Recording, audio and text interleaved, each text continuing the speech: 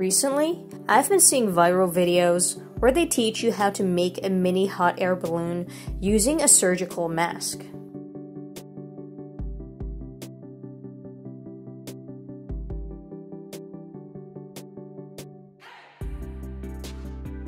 They tell you to secure a tea candle to the straps of the mask, light the candle, and the mask magically rises up like a hot air balloon.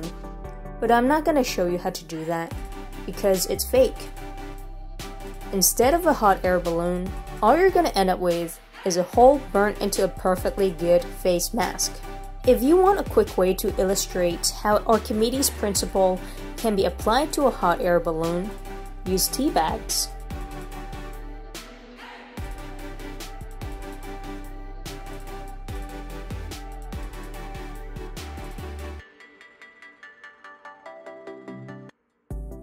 Open up the tea bag and empty out the content.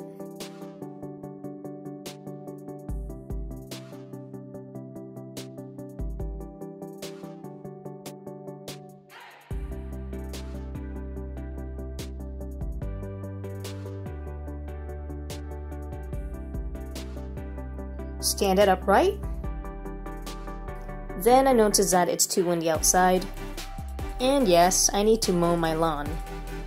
Let's take it back inside.